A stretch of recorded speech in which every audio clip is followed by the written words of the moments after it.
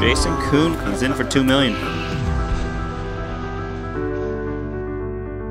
Thanks for joining us, Jason. We wondered if you'd talk us through one of the biggest pots we've ever seen you play on a Triton poker event, a hand from Montenegro against Elton. Sure. You remember the hand? Yep, it's a difficult hand to forget. It was a big pot and a fun run out. Let's have a watch. Sure, I'll get it going. All right, so Jason Koon's going to raise first one in. We're very deep. Looks like I have about 300 big blinds in front of me, and there's a big ante in this game, so you have to play a few more hands than usual, and they can't always be big pocket pairs, so 6-5 of hearts is a nice kind of sneaky hand to open here. Paul makes a call in the cutoff with 8-6 suited, which is also one of those sneaky little hands. Depends on how much you have in crypto. Set hunting. And Tom is last act on the button here, last act in position at least, and flicks in a call with ace-10 off. And Elton's in the big blind with king-7 suited. Makes a very, very standard call. So we're going to play a four-way pot, which is kind of rare in no limit hold'em. But to the flop we go, and it's quite the action flop for me. Yeah. Koon flops a straight flush draw. Favorable for me, for sure. We're not all the way there, but we've got some hope. So I decided to check here, and the reason why is because we're playing very, very deep, and I think that my draw is good enough that I can potentially get someone to bet a hand like top pair, and I can start raising and get them off of it. I have the 4 for the mega clean out. I also have the 2 straight flush outs. So you're instantly thinking about taking an aggressive line? Yeah, it's the kind of hand that occasionally, you know, I can't just always have a set whenever I'm check raising here. I can improve to hands that can value bet, and I can make people fold better hands. So in this spot, it looks like Tom made a bet, a medium-sized bet, and Elton just calls from the big blind with the bottom pair plus the backdoor flush draw, which is a little bit loose. And I go ahead and raise, so it's like 24,000 euro bet. He can put a lot of pressure on these type of hands. Yeah. And now Tom's in an awful spot here. He has the kind of hand that I'm targeting to fold. Tom's thinking about what happened previously. Koon bluffed off a lot of his chips. Would Koon actually try and bluff off more chips? And he folds the hand. I end up being extremely surprised that Elton comes over the top and raises me again. So he's representing an extremely strong hand at this point. What hands are going through your mind?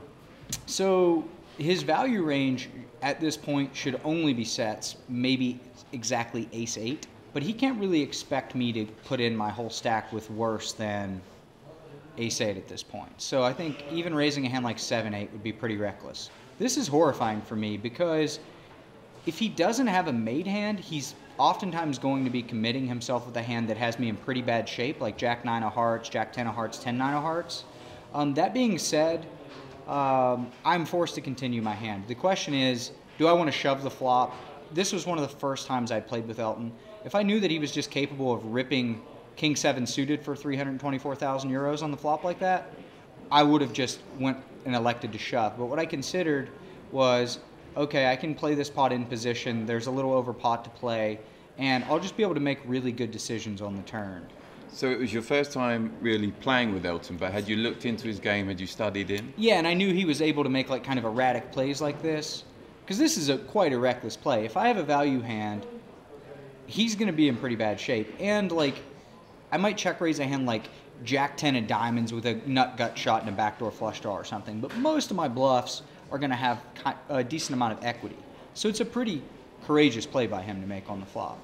And I'm extremely fortunate because he turned the nut flush draw with his pair, and he elected to not shove. If he shoved, I would have been in a pretty bad spot and actually had to fold my hand because I had 6 high, and it was very likely that he would just be putting it in with a hand like 10-9 of hearts.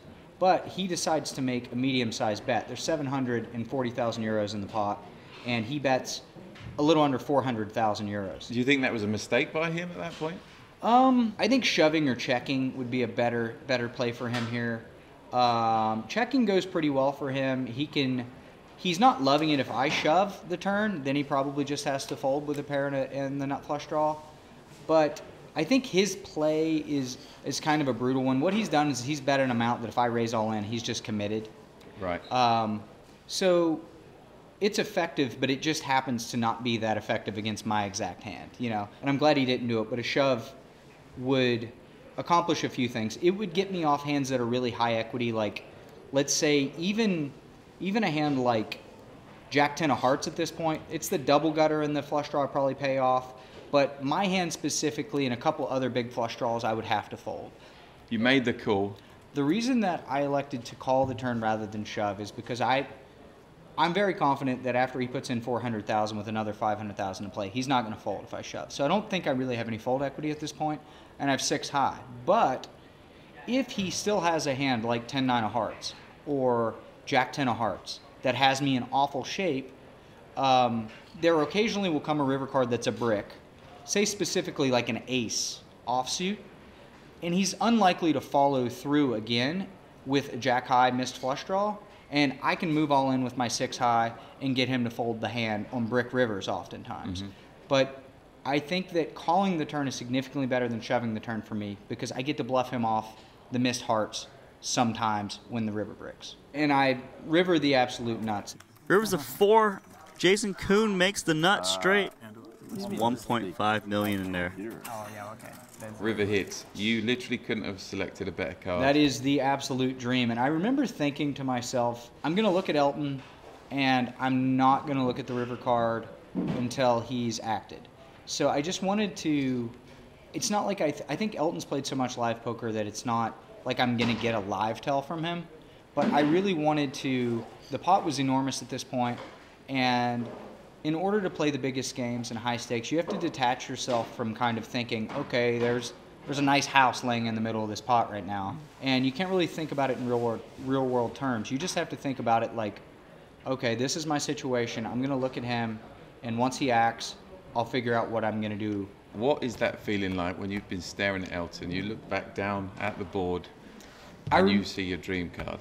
I'm definitely a human. I think that a couple of, say, I have a few mentors that may be completely detached in a situation like this, but I would be lying to say that I obviously wasn't extremely excited once I saw that card. Jason Koon just praying for Elton to shove. So Elton tanks, and I think he considers the bluff shove, and I'm actually blown away after he checks. It's super slow, it's not just an axe. So he checks, he gives up. Jason Koon's going to shove. Obviously, I move all in, and he makes a big fold, in my opinion, because even though he doesn't beat much, he does exactly beat a few combos of hands. The main ones that that he's beating are, if I have 10-9 of hearts or 10-9 of diamonds, I get to the river this way. Right. If I have Jack 10 of hearts or Jack 10 of diamonds, I may fold the flop with Jack 10 of diamonds, but specifically Jack 10 of hearts, 10-9 of hearts, and I'm shoving for 570, so I'm shoving for third pot. So he doesn't have to win very often. Yeah. He has to win, 1 in 4 times. If Jason Koon had a hand like King, Queen of Hearts, he'd probably just check it back, because usually he's up against 2 hearts himself. So nice fold, can't show the bluff. Jason Koon wins 789,000. I mean, I'm never really the guy to kind of like whip bluff over in somebody's face or whatever, but they were all teasing, and I showed him like a 5 of hearts or something, and then instantly after, I was like, I had 6-5 of hearts. I wasn't bluffing. Yeah, that was a fun one. Well, thanks for talking us through that, Jason. Fascinating look and a little insight for all the people at home that watch and just wonder what is going on inside your mind. And we'll have to talk to you about some other hands in future. Absolutely. Thanks.